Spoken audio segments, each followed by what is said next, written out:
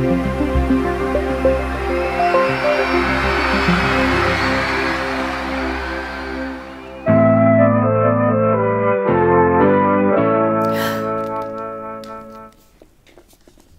just finished Heather Parry's book, Orpheus Builds a Girl. It was terrifying and also wonderful. It is a true story, but also not, which I think is a very important lesson for today. How do we know what's true? We'll be talking about this more, and you'll be hearing from Heather Parry and her terrifying views. Kirsty Logan is a Scottish horror novelist. She's written quite a few books now. This is her most recent one, which will be out next year. And I do wonder if it is some kind of confession. Now she is witch. She of course wouldn't write now I am witch. She would write as if it's someone else. But I do wonder, is it a cry for help? Is she being kept in her flat in a cauldron? Is she turning into bats at night? We just don't know. I chose these stories to share today because I want to show that stories can change your life, and they will change your life, whether you like it or not. We've chosen this set of stories in particular because I think it really does give a range of the dangers at play in Scotland. It really is a quite horrifying country, and you know, I came to this country 8 years ago and I've been trying to leave ever since, and the stories won't let me.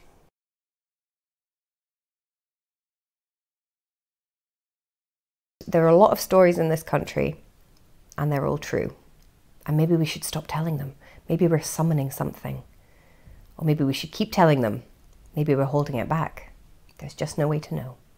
When I think about how these stories relate to the country that we're in, that country being Scotland, I think it really just goes to show what a truly haunted people the Scottish people are. And I think that goes for anyone who comes here and anyone who will ever leave. It's very much the Hotel California of a country.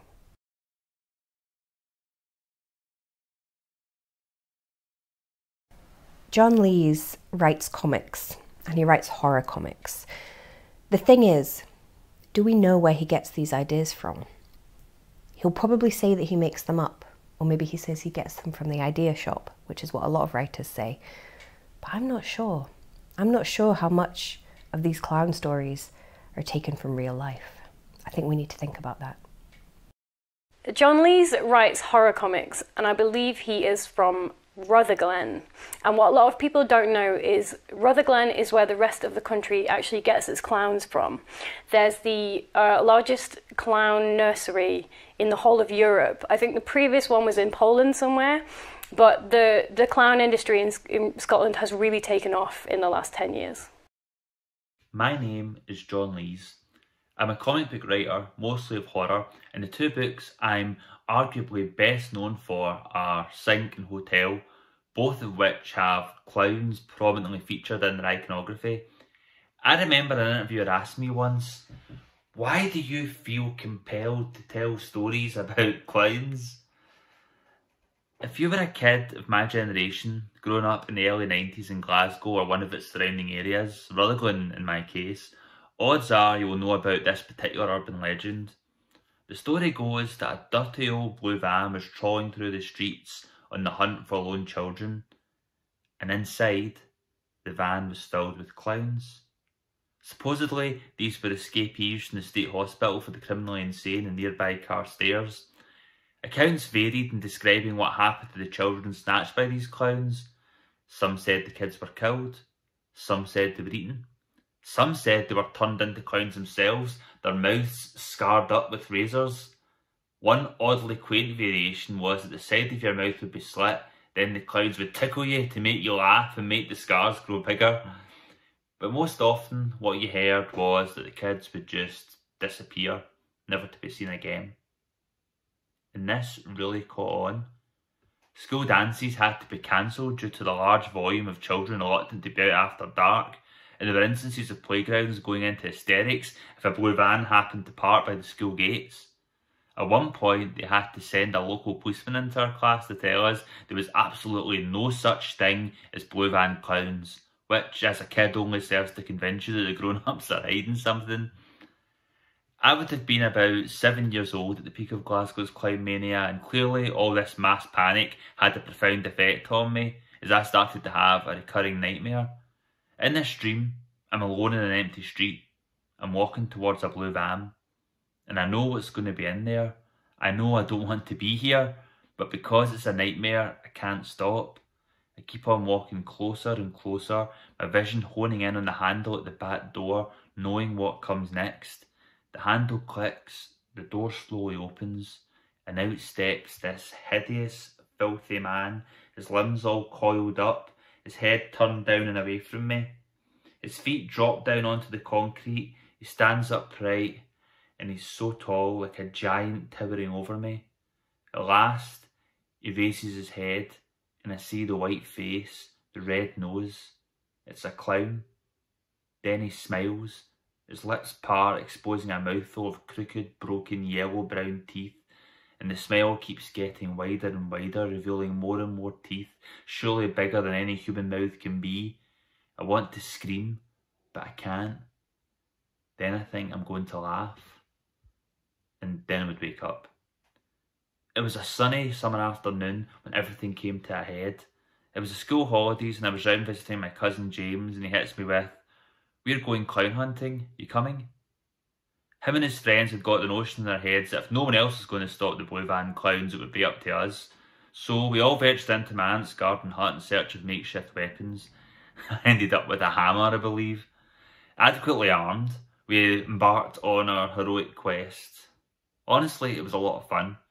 It was a glorious balmy day, the sun shining bright in the sky, the kind of day that's not too common in Glasgow even in the summer. We laughed, we joked, we chased each other around. But as the afternoon gave way to early evening and the sun started to wane, I started to get an intrusive, unsettling thought. What would we do if we actually found a pack of clowns? We all clutched our weapons tight, making big talk about how we'd used them, but how much good would they actually do us in a fight for our lives? And then we found the blue van. A detour into a park had led us down a dirt trail behind some houses, and abandoned at its end was this faded blue van, its back facing us. It was like the real world peeled away, and I was in my nightmare again, walking towards the van, wanting to turn and run but feeling unable. And all I could do was fixate on the door handle, waiting for that click, waiting for the clown to emerge with his ghoulish grin, only this time I would see what happens after he grins. This time I would see. Then one of my cousin's friends rushed past me, swung open the door, and there was no clowns inside. The van was empty, save for an old mattress and some discarded newspapers. We hopped in and out the van and ran around it, whooping and cheering as if we'd achieved something, as if we'd conquered something. As for me, there was certainly a whole lot of relief that my nightmare hadn't come to life, and indeed after that day I don't believe I ever had that dream again. But on some level I think there must have been a lot of disappointment that our mission had come to nothing. It was dark by the time we finally got back home. These were the days before smartphones, so we'd all just been missing for the day. My mum was furious, told me I was grounded. By the time the summer was over, everyone had moved on from the clowns, and I guess I did too eventually for the most part. But some doubts lingered. Who did that van belong to? Why did they leave it out there? Did they go back for it after we'd been there? For a little while after that day of the clown hunt, those questions ran through my mind as I lay in bed, staring at the ceiling, waiting to fall asleep. And every so often, just as my eyes were starting to close, I'd get a disquieting thought. What if, when my eyes opened and I'd blinked a few times to adjust to the dark, I became aware that I wasn't alone in the room? What if, taking shape out of the darkness, my eyes settled on a figure with dirty clothes and rotten teeth? I'd imagine him standing there, staring, grinning, letting the silence hang in the air, waiting until I knew he knew I was awake. And then the clown would open his ragged, scarred mouth and say, "You found my bed, so I found yours. Ha, ha, ha."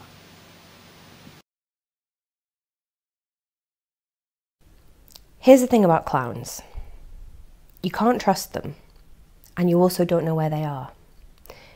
We don't think there are any clowns in here right now, but we can't say for sure, because they could be anywhere. We think because we know about their big red noses and their big floppy shoes and the way that they can fit into a small car, we think that we know them. We think that they're our friends. All my friends have big floppy shoes. And I don't really know what to make of that. I've never asked them why. I have actually been doing a social experiment though, where I have been paying people around Glasgow to dress as clowns and make friends with Kirsty Logan in particular, to see if she even notices, or whether there are this many clowns in Glasgow that it will just pass unnoticed. As I said, they fit into those small cars. So to me that suggests they can be anywhere. They could fit anywhere. If they can fit so many into one car, really they could be anywhere. They could be under the chair. We don't know. I'm not going to look because sometimes it's better not to know.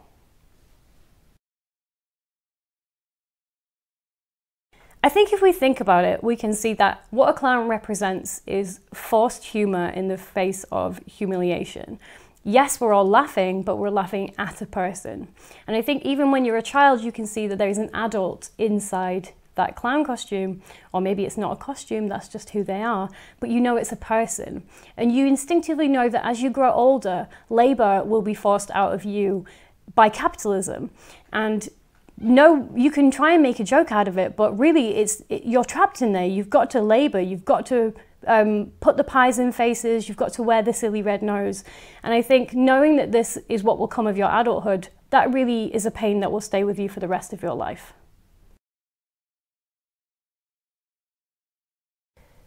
I don't think I've met a clown in real life. However, as I said, my friends do all have floppy shoes. And sometimes they ask me to smell a flower that they're wearing and then it sprays me with water. So maybe I have. Maybe everyone I meet is a clown. I couldn't say. There's just so much in this world that we don't know and we can never understand. I love that about the world. I love the mystery of the world. I don't love clowns, though. They can go away, back to the circus. I would be okay with that. But as I said, they could be anywhere. They could go anywhere. We just don't know.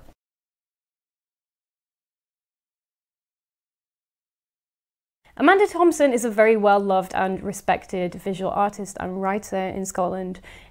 She lectures as well.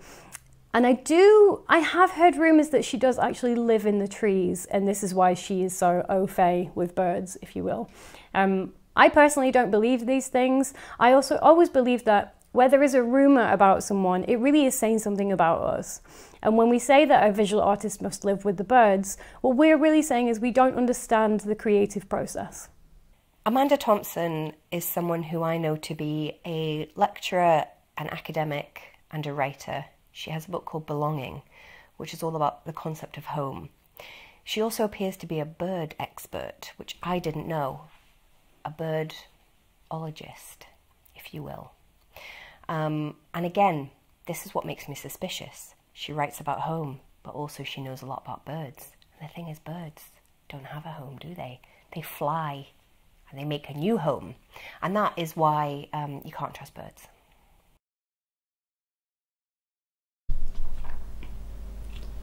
There was at one time a large rookery in the alders at Coolnackyle.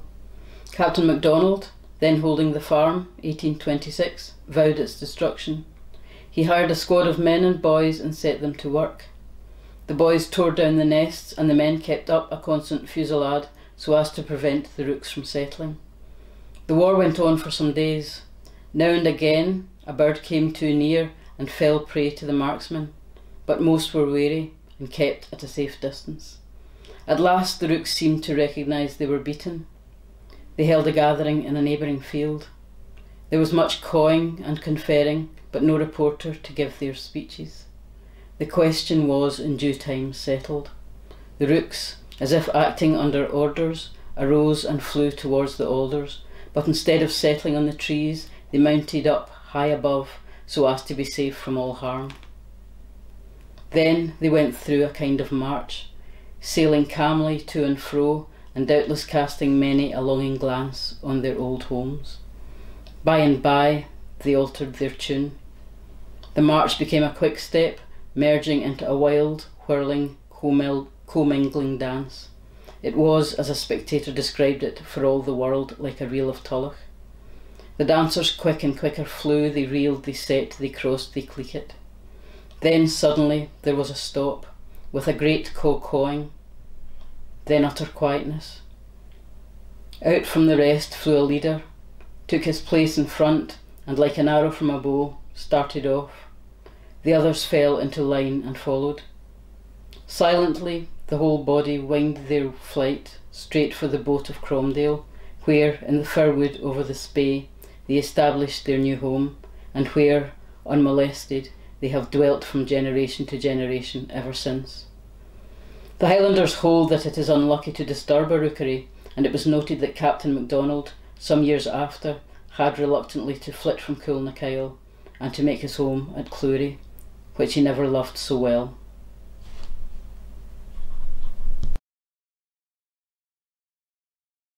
Birds have very small eyes, and that is very frightening. They have very small eyes, but they can see very well. And how does that work? I mean, Amanda's a birdologist, so I suppose she knows. I'm not a birdologist, so I don't know. I just know that the eyes are really small, and the bones are small as well, but then birds are small. So that probably makes sense, actually. I will let the birds have that one. That's okay. I think they're scary because they go up, and we can't go up unless we're underwater. Of course, there's nothing inherently wrong with birds. And again, I think it is a type of bigotry to say that they are creepy, that they have small eyes. You know, a lot of people have small eyes. I have an incredibly small head. And if anyone was to say that a person with small eyes would be particularly creepy, I would find that a cause for personal offence. I think birds might come from the pits of hell. We of course know where birds come from because we understand evolution. The scientific method is very clear on how the species in this country, in this world, have evolved over time.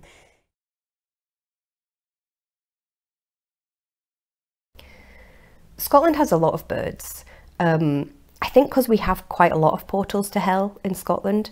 Again, I can't say for sure. I just feel it. I just feel like there are a lot of portals to hell in Scotland. I think every person who is currently living in Scotland has had a creepy experience with a bird because we all live fairly close to the coast, and if you spend any time near sea, you will see a seagull, which let me tell you is actually called a herring gull. They have committed murder. They do commit murder on a daily basis. They are terrible social criminals, and we just have to keep quiet about it because no one would ever visit.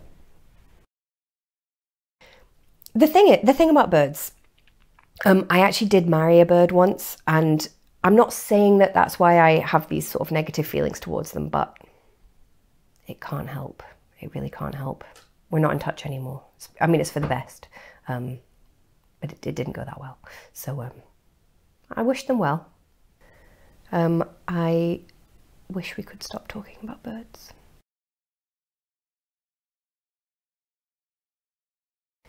Anna Cheung is a poet, and she's bringing us a story about the Bean Nai, who is a hag who washes clothes. I identify quite intensely with that. I think I was born a hag, actually. I feel like I have real hag energy, and I think I have since I was a baby, really. And a hag baby might seem a strange concept, but if anyone looks at pictures of me as a baby, I think they will understand. Anna Cheung is a hugely exciting young poet from Glasgow. She has actually written a poetry collection, or you could say academic thesis, called Where Decay Sleeps, which to me asks the question, what does it mean to be dead, really? Is it decay that sleeps? Or when we are decomposing in the ground, is it then that we are truly alive? This is why it makes her such an intelligent person to include. Hi, my name's Anna Cheung, and I'm the author of Where Decay Sleeps. I'd like to tell you the tale about the Bean Nai, but first of all, who was she? In Scottish folklore, the Bean Nai haunted desolate streams, washing the blood from clothes and linen.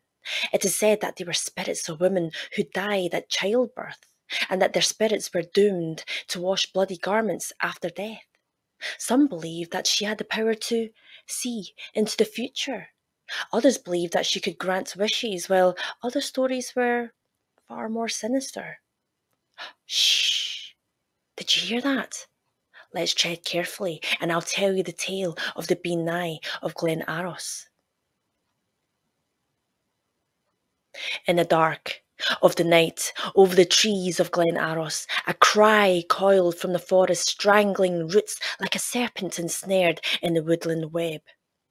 Aldith laid on her bed, eyelids heavy in dream, hair latticed across rose-tinted cheeks, pale yet feverish in a fitful sleep. The sound slithered into the shadows through creaky windows and splintered doors, poisonous and sinewy in the deadly silence. The cry was half human, half creature, and dragged Aldith from the arms of slumber. She stumbled barefoot onto the stone-cold floor. She wandered weary into the woodland, the thorns, pines and nettles snagging flesh, but finally she found her way to the water's edge. There, bent over by the brook, she saw a woman as gnarled and crooked as ancient trees. Her claw-like feet clung onto the lichen rocks as she scrubbed a pile of blood-stained rags. Closer and closer Aldith crept, but alas, the old hag had already foreseen. With one eye, the creature honed in on the girl and spat snaggletooth into the brook. Aldith recoiled at the sight of the crone. I am a seer, messenger from the other world. Come near, and knowledge I will impart to your heart's desire. Curious, the girl stepped closer and asked for her name.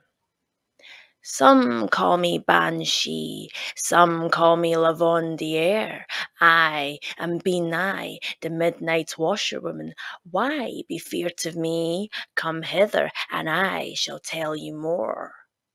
Aldith inched forward. The rocks were slippery sleek. I wash the clothes of mortals soon to drift on their underworld journey to death's abyss. Come, look. Upon hearing those words, the girl's heart lurched. There, against the hag's saggy breast clutched, she saw her own frog, sodden on rocks and botched with blood. She staggered and fell into the water.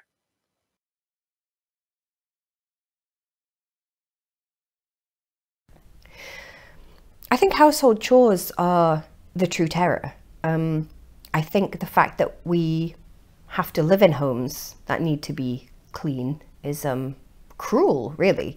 I think dust could be our friend. And again, could be anything in there. Dust, very small. Bird's eyes, clowns, could be anything.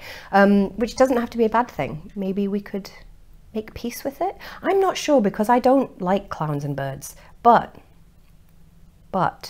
I think there's a conversation to be had. That's all I'll say. Household chores actually feature quite a lot in folklore, and that's because to us they represent a kind of Sisyphean task. What we like to believe is that we have free will, and that every day we wake up and we are making free choices to go about in the world, to create, to love, to procreate. But really, we're just coming back home and doing the washing or mopping the floor, and the floor never gets any cleaner. And this does really represent the kind of pain of being an adult.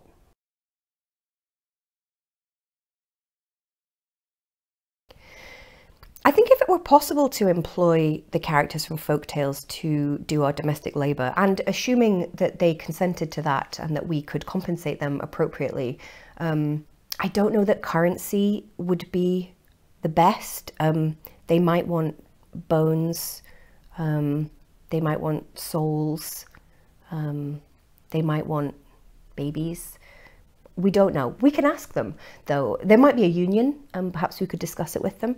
I think it could work, though. I really think it could. I think, we would need to make sure that everybody felt that it was a fair deal. But I think it could be done. I think the witch, the Hansel and Gretel witch, she's good at cooking, so I don't see why those skills couldn't be used for good. No, I think that could work really well. I'm glad that I thought of it.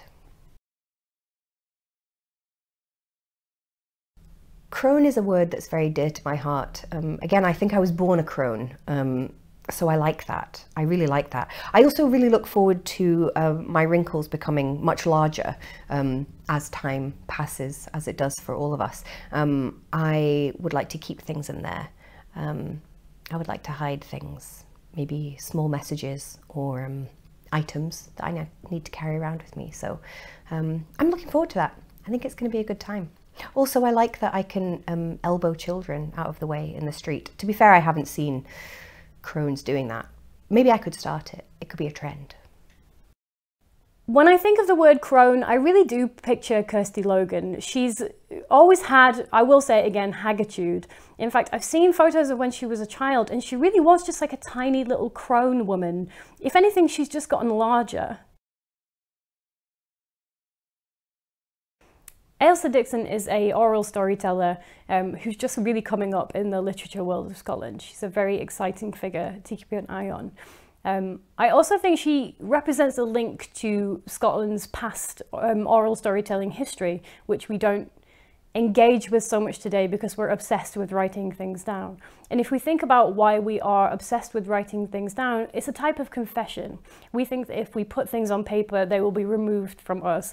But they don't. They sit in your brain and then they sit in your desk and then they burn inside of you, this fear of being found out for what you've done. Ailsa's free of all that.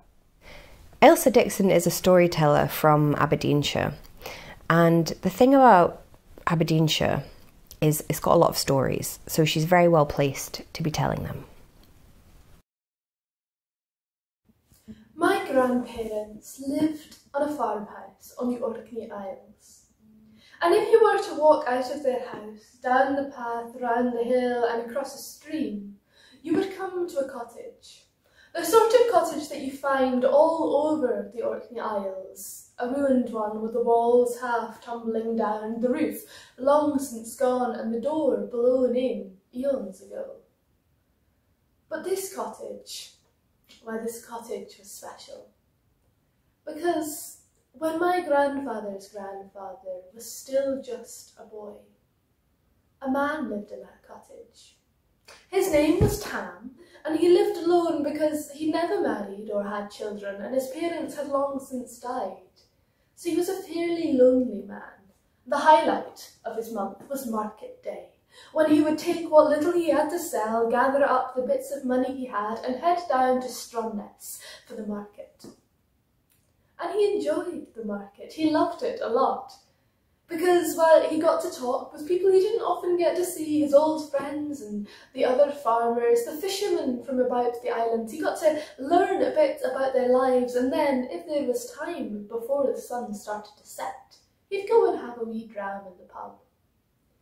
But Tam, he never wanted to walk home in the dark. He always made sure there was plenty time to get back to his cottage before the sun set.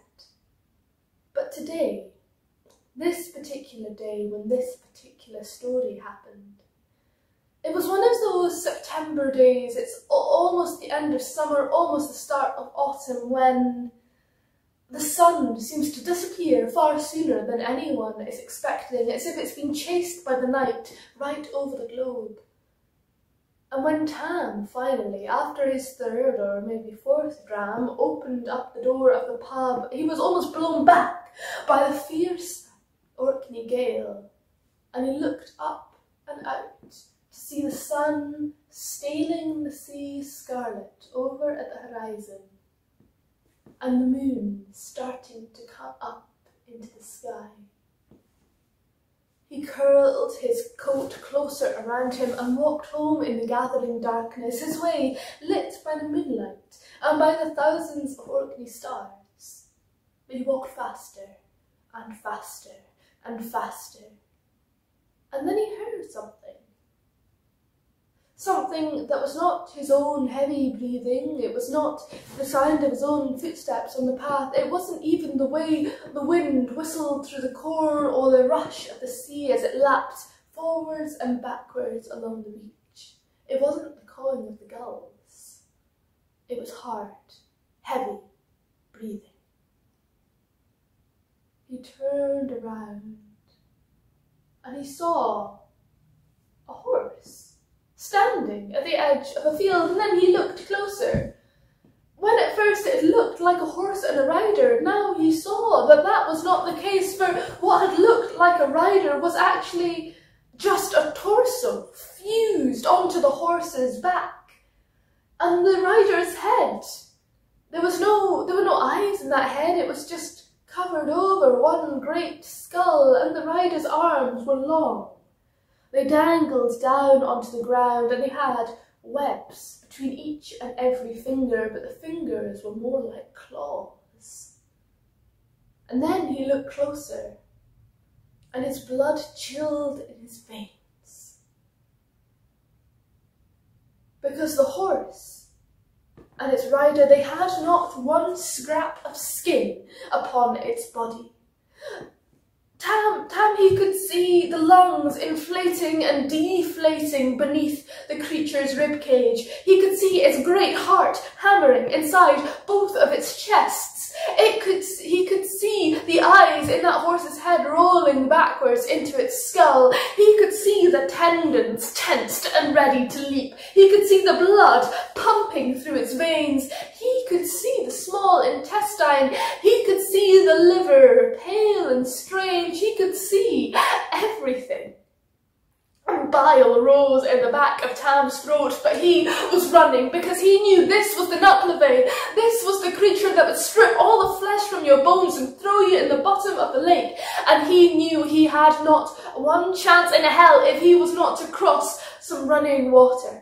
So he was running towards a stream, and he heard the Nucklevey start to trot, start to canter, start to gallop behind him, and it was gaining on him, getting faster and faster and faster, and Tam felt his heart pumping inside his chest as he sprinted, tripping over the rocks and stones on the uneven made path as he saw the Nucklevey gaining on him, its great skinless body getting closer and closer and closer, and he watched as the Nucklevey got one long arm and scratched at Tam's back, and Tam felt the hot sticky blood running down his back, felt the pain course through him, but he did not pay it any heed, and he was running faster and faster and faster until he fell into a running river. He felt the cold water rush over him, climbed out onto the shore at the other side, and knew no more. He didn't hear the cry of anguish from the Nucklevey, didn't see it disappear into the night. The next thing he knew was the sun coming up again that morning. And he told everyone he could about his time with the Nucklevey, but nobody believed him. But they must have liked the story though, because the story survived, because I heard it. And now you have too.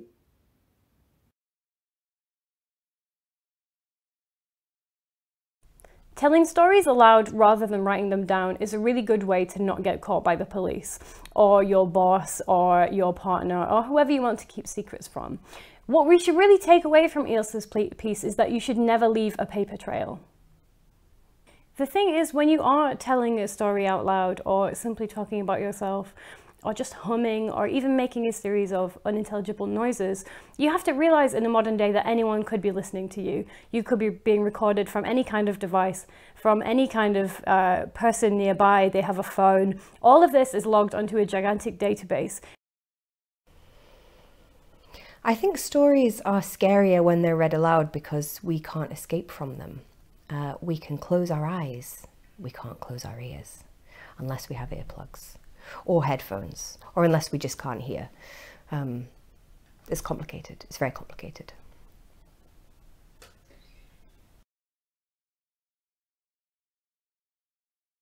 Here's the thing about horses. They are frightening. They are big. In a way, the opposite of birds, really. They can't go up. And they have quite big eyes. Bones are definitely big. I don't really hold it against them. Again, birds can't help it. Horses can't help it either. But just because it's not their fault, it doesn't mean I can't be angry about it. And they're very frightening. Their teeth also are big. That's not really their fault. You know, teeth are bones, kind of, but in your mouth. Horses are terrifying. I think we can all agree with that. People think it's because they're really large, or they run wild in the fields, or they may just kick you at any one time, but it's not really that. It's because we all remember the banking adverts from the kind of late 90s where all the horses were running along the beach. This brings in our fear of the coast. We know that too much water isn't a good thing, but it also makes us fear of the banking industry, of being adults, of responsibility, of financial failure. It really comes back to a real Freudian place where we just want to do well.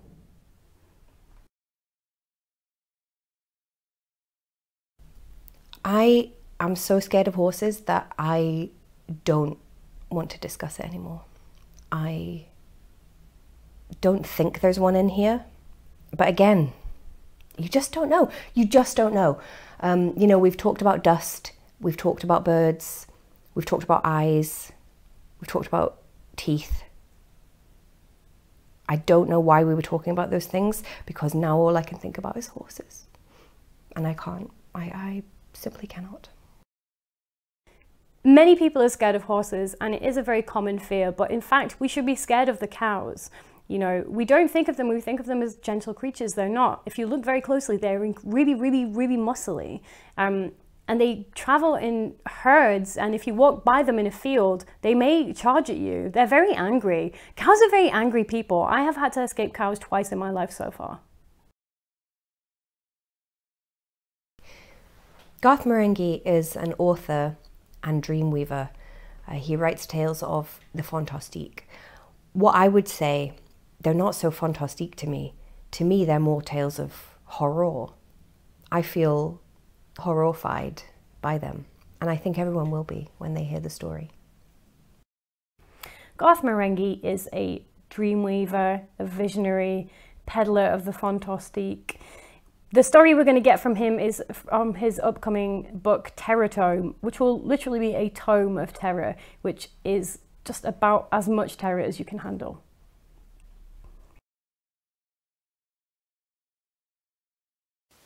I lowered my voice to a whisper, keeping one eye on the lounge door. Look, I'll level with you. I'm in a highly destructive and damaging psychosexual relationship with my typewriter. Then it is a cursed artifact. Well, you tell me, I said, exasperated. You're the one reading minds. He stared at me for a moment, doing just that. I see you have a subconscious urge to do it with type bars. Yes, I know that. It's all to do with a socially unacceptable love for my own writing. But now it's become something else entirely. I pulled the typewriter's list from my back pocket and handed it over. These are its demands. He ran his eye briefly over the typewriter's words, rolling his tongue quizzically against his cheek. Who owned it before you? No idea. It's eons old. Eons? He said, looking up suddenly. Tang Dynasty, according to the manual, though the English translation's appalling. And where is it now? He asked. I thought you could read minds. He paused for a moment, thinking, then shook his head. For some reason I can't pick up its thoughts. I pointed conspiratorially at the lounge door behind us. In there. He glanced over at the door, the expression building on his face quite unusual for a Satanist. He looked scared. Who are the pupils of pain? He asked, examining the list again. Well, I assume I'm one of them, I said, but it's also after my editor, Roz. Luckily, she still has dignity and a moral compass. You do realise blank page of unknown suffering refers to your own soul? Really? I presume that was already taken. He looked at me, his expression grave. This is referring to a plane of suffering beyond hell. Beyond hell, I repeated. What on earth would suffering be like beyond hell? The lounge door burst open, swinging back hard against the kitchen wall. Fortunately, I'd attached stoppers when I'd moved in. In the room beyond us, motionless upon my writing desk, sat the typewriter. Glaring. The Satanist dropped the sheet of paper. It's been eavesdropping, he said. Yeah, it channels the subconscious, I'm afraid, I said, which does erode privacy. It also goes crackly like a sparkler and shoots barbed hooks through my nipple teats. "That's a thing of evil," he yelled out suddenly. "An evil beyond Lucifer, an evil beyond hell." With that, he fled from my kitchen and hurled himself through the front door, satanic robe flapping wildly as he ran off down the stairwell. I saw he'd done one on my tiles.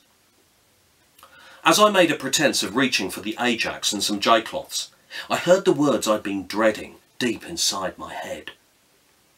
"Oh dear."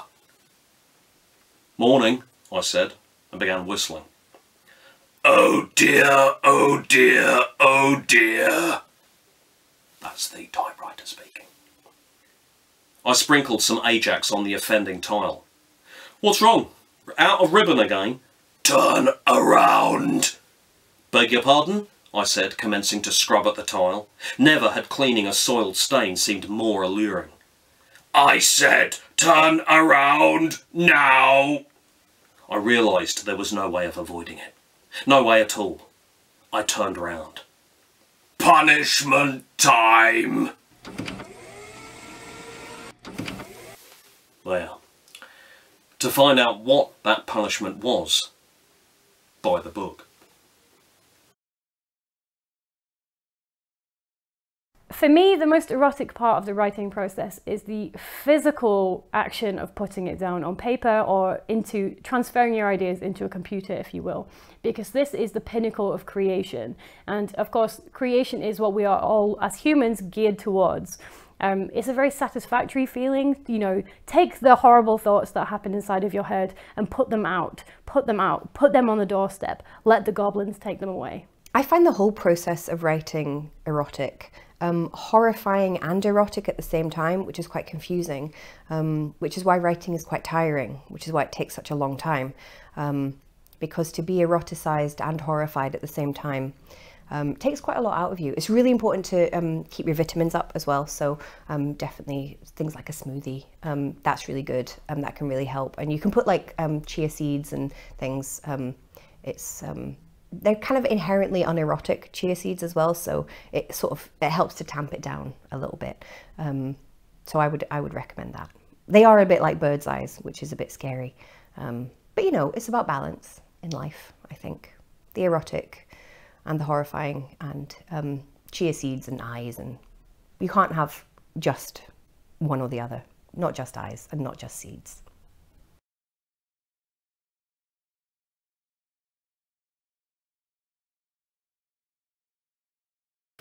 People ask me whether all writers have a socially unacceptable relationship with their own work, but that makes me ask, what is socially unacceptable? What is so wrong about the love between a person and a book?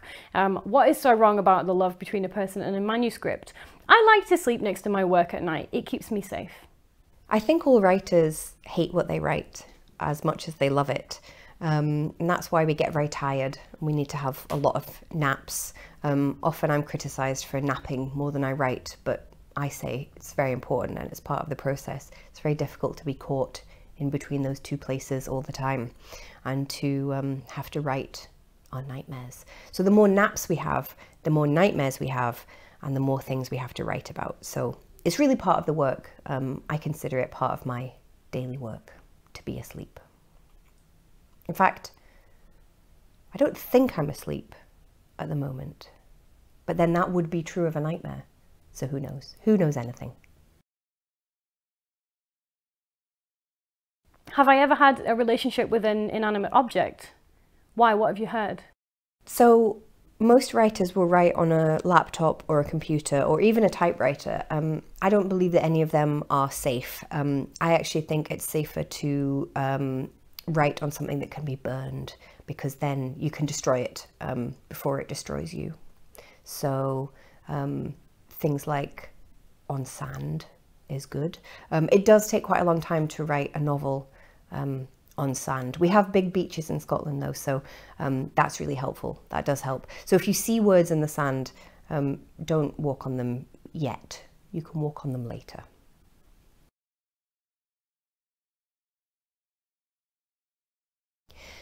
Working with Heather Parry on this project has been erotic fantastique, horrorique. I hope to never have to repeat it. She owns a part of my soul now. I didn't mean to give it to her. She tricked me. It's the shoes. The shoes got me.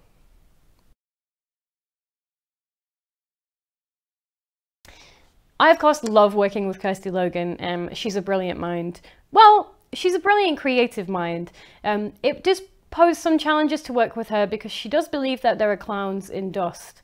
But she was so concerned with my big feet that she didn't notice my tiny bird head.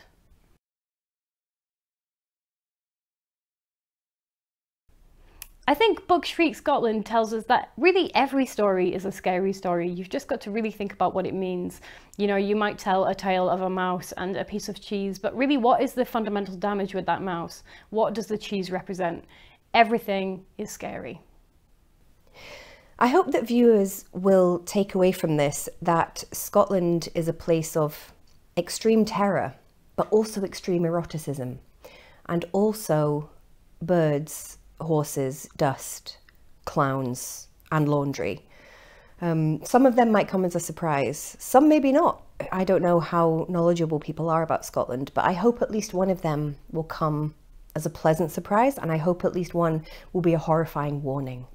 Because you must love Scotland, but also beware.